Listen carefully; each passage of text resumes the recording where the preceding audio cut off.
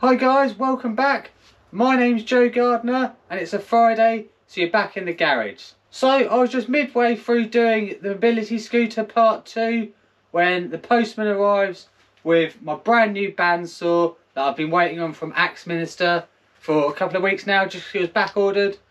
So I thought this would be a perfect time to unbox this and give you my initial review on the bandsaw, and yeah, just if you fancy getting one of these, hopefully this video will help you out.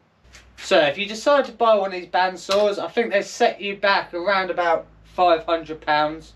So not the most dear bandsaw, but not the cheapest bandsaw on the market. It's going to turn up in 3 boxes like this. So I'm basically just going to go through, unbox these step by step and see what's inside. And just quickly, if you're thinking about space, the largest of these boxes is about 500mm by about, what's that? Say 1000mm. So 1 metre by half a metre, roughly. And also, I don't know if I'm going to be able to do this yet, but this bottom box is 72 kilos, so it's quite a hefty bit of kit. Not the sort of thing you want to be lugging upstairs to your top floor flat. Right, let's start off with this little bad boy. I have already opened this one just to see what it was. So, what do we got?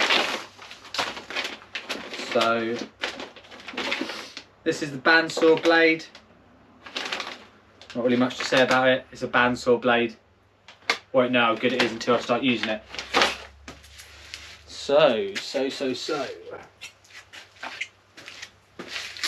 Let's open this bad boy up.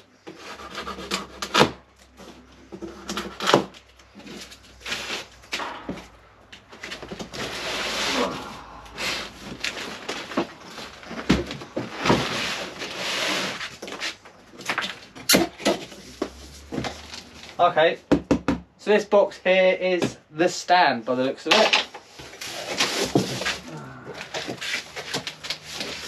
Jesus. Right, there is a lot of parts in there.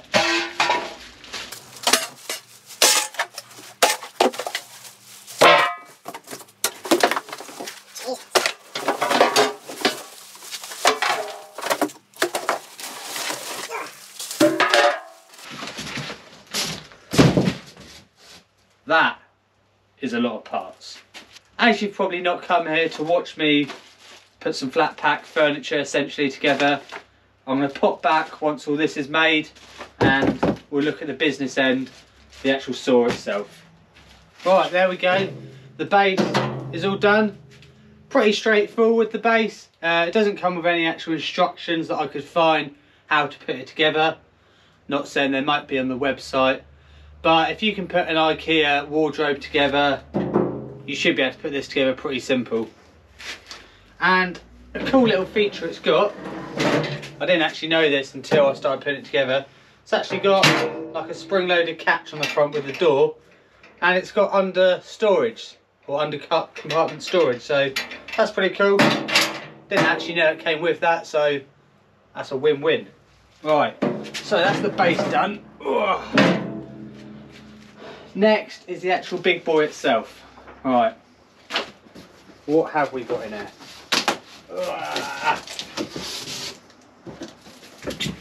Right, got a hand wheel, some spring-loaded doobies, we'll call them. Oh, right, I can see the bandsaw itself now. So exciting. Let's take you in to have a quick look. Right, so that is the bandsaw.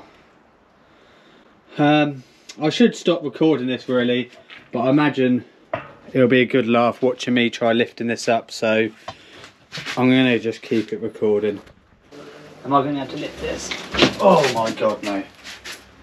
Right, I'm going to have to cut the box.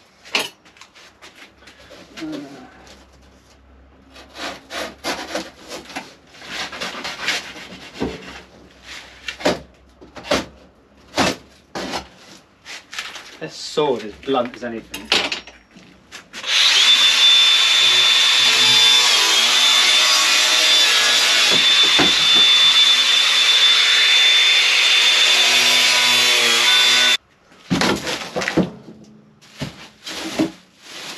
she be?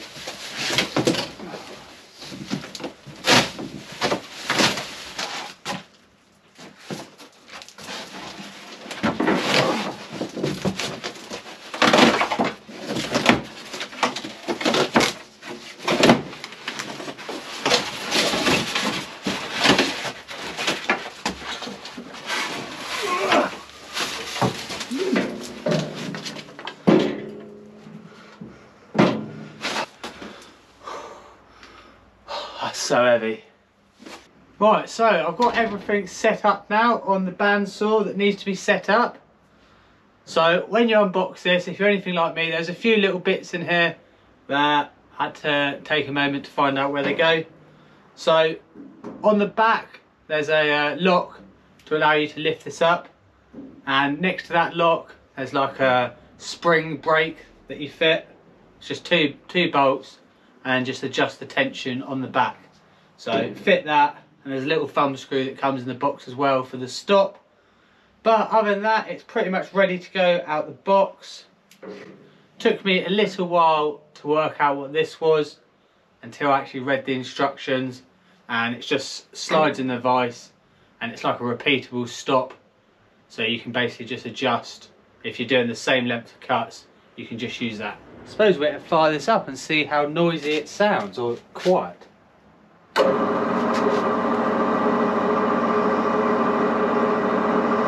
Well, that's pretty quiet indeed.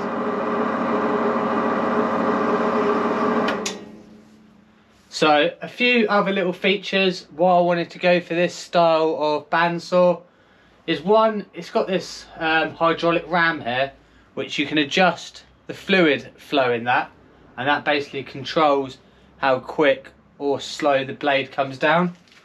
Just give you a quick demo actually. We'll wind it all the way in to begin with. So I think all the way in. So all the way in is pretty much like no movement, and then as you unwind it, you get to a point and it starts to go down, creeps down ever so slightly, and faster, faster, faster, faster, stop. So that is basically like how vigorous cut you're doing, so that's pretty cool. And also the table itself, I'm not going to adjust it now because I've set it to 0, but you basically, the table doesn't move, the table's fixed. To get your angle cuts, you're actually moving the saw, so this does anywhere from 0 to 60-degree cut. So we're all set up. I suppose the only thing to do now is cut some metal. So this is 25mm bright steel.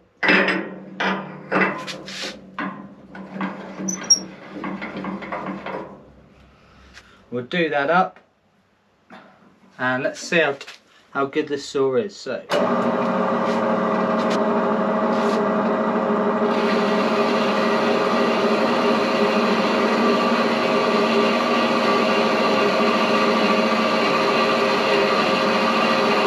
it seems to be cutting quite well.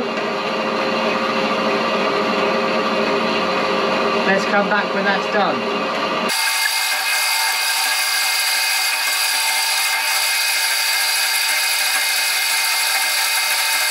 Right, so cut through that 25mm bit of bright steel pretty easy.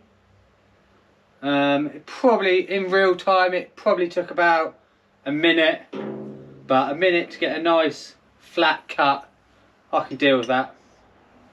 And putting a square on that, no gap under there at all. So the only thing it did mess up on right at the end is it cut out too early, so it hadn't quite finished the cut. So just down here you've got a cut out switch, and that cut out switch has got a plate above it which you can adjust up and down for when this blade cuts out. So I had to quickly adjust that and recut it. So that's not the end of the world really. So just quickly, you're probably thinking, what can this machine cut? Well, the answer is, according to on top of here, right, so that is 25mm, but the maximum it can cut is 125mm. So that is massive. So that's 1 inch. So we're talking 5-inch tubing, which is insane.